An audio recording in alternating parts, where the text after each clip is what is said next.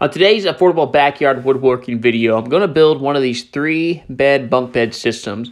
Now, my wife found this on Amazon. It was too expensive. I was like, well, I'll try to build it myself first. So what I'm going to start with is I'm actually going to glue two 2x4s together. And the reason I'm doing this is it's cheaper instead of buying a 4x4 and cutting it down the sides. And I didn't want it to look too much like a 4x4, so I cut it to exactly 2 inches by 3 inches after I glued them together, and it worked out really good, and it's a lot cheaper than buying a 4x4. So I made a total of 4 of these, so basically I used 8 2x4s gluing them together, and it was still cheaper than buying 4x4, so it worked out great. Once I get these all cut down to size that I want, then I'm going to take them outside here, do some sanding on it, and kind of make them nice and smooth, just look a little bit nicer here. Now, once I get finished with all this sanding, I'm going to go back in and grab my 1x3s. I'm going to cut a total of 12 1x3s at 38.5 inches, 6 1x4s at 38.5 inches, and 6 2x4s cut at 38.5 inches. And once you get these all cut down to size, again, they're all the same size. I'm going to go ahead and sand them, get them nice and smooth. After I grab those, I'm going to go back to my 2x4s that I glued together. I'm going to cut 8 at 31 inches and 4 at 15.5 inches.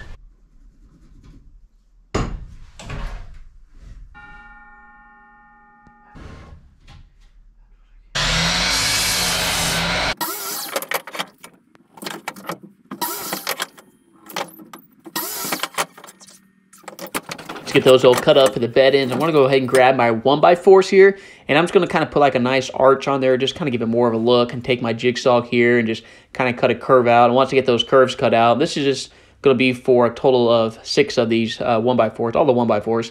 And then once I get that, I'll sand them a little bit, and then after that, it's pocket hole time. And start getting all these pocket holes for all the 1x3s, the 1x4s, and the 2x4s that I cut all at 31.5 inches.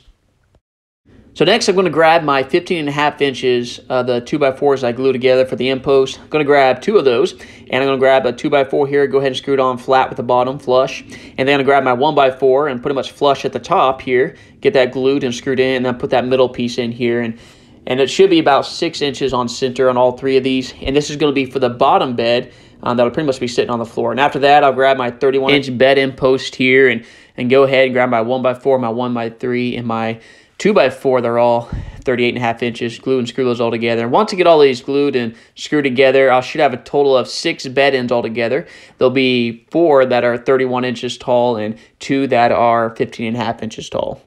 So next, I'm going to grab my hardware that I ordered off Amazon, and these actually turned out to be pretty good quality, and I ordered 3 packs of 4 here, and I'm going to go ahead and grab those and put the first end on the bottom of the 2x4, just flush it with there, and then after that, I'll grab the opposite end and go ahead and screw that to the 2x4s that I cut down here to 70 inches long.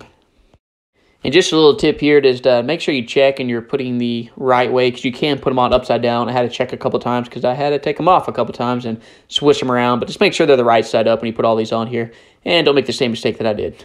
So next, I'm going to grab my bottom headboard and footboard, the 15.5 inch one, take my 7/8 inch spade bit and drill a 2-inch hole just on the top side. And then I'll grab the 2 of the 31-inch headboards and footboards and do the same thing and drill one on the top and bottom side of the headboard. This will be the middle one. Then on the top headboard and footboard, I'm just going to drill on the bottom side. And again, all those are going to be 2 inches in depth, and they're all going to be 7/8 inch spade bit. And then I'll grab my 7/8 inch dowel rod here and cut these to 4 inches, and I'll allow 2 inches on the bottom and on the top for the dowel rod to stick in. The way these can stack on top of each other. Next, I'm going to grab 2 1x3s and cut those down to 55 inches and have 2 cut down to 40 inches. And then a total of 7 cut down to 9 inches. And I'll space these 14 inches apart, and this would be just a nice, easy way to have a bed rail system, the way they don't roll off the bed. Now I'm just going to rip in the middle a 1x3 here 2 times, and what this will do, this will allow me to put some slats for the actual mattress to stay on. So I'm going to go ahead and just pre-drill these and screw these into the bottom of my 2x4s. And also I'll cut a total of 18 slats that are going to be 37.5 inches long. Now that this is ready to be finished up, I grabbed a 1x3 and I went ahead and just ripped it right down the middle. That was 14 inches long. This will kind of be the end part that'll attach that you'll see here in just a minute. And now kind of comes the fun part, assembling this together. This is the first one, that 15.5 inch headboard and footboard. And then this is the second part. Again, this can all be 3 individual beds, but right now I'm just going to go ahead and put it together.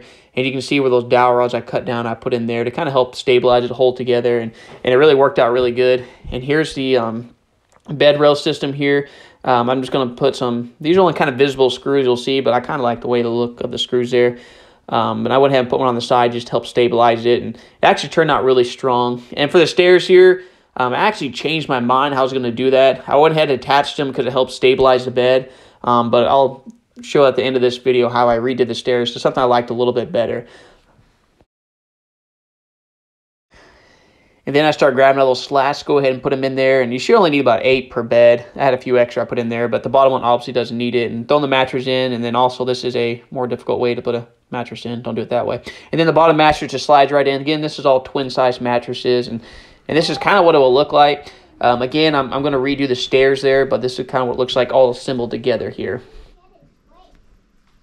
And now for the stairs part, I'm going to cut two 2x3s down to 64 3/4, and then two 2x3s down to 34 inches. And this will be the tall portion of the stairs and the bottom portion of the stairs. And I'm going to go ahead and put a little kind of like half moon cut with my jigsaw here, and this kind of helps just give a little bit better look. I'm going to cut these dowel rods to 13 3/4, and after I get all these cut up, I'll make sure all my marks are right, and then I'm going to go ahead and get my spade bit here, and I'm going to put a piece of tape on there for 3/4 inch depth because I don't want to go much farther than that, come out the other side. And once I get all these holes drilled, I'm just going to use a little bit of glue, put it in each hole, and put it in the dowel rod, go ahead and put those all in. And once I get all those dowel rods in, I want to make sure that the width of this from outside to outside in the 2x3 is not going to be more than 12 3/4. So it should fit right perfectly between the end of the bed and also the guardrail there.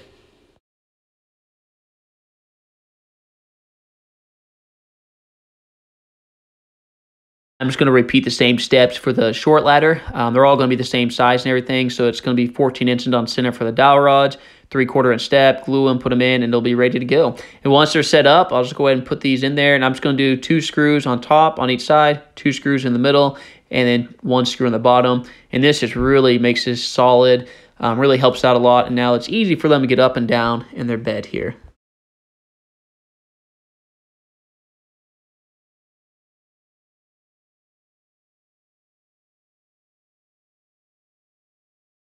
And here's the finished product. Again, it's set up as a bunk bed system with plenty of height and an 8-foot ceiling, plenty of room there, but it also be 3 separate beds. My wife wanted to keep the natural wood look, so I haven't stained it or anything yet. I'll eventually put a finish coat on it, a clear coat, but this is it, and it works out great. Kids love it. Kids approved, and it only cost them about $120 compared to almost $500 on Amazon.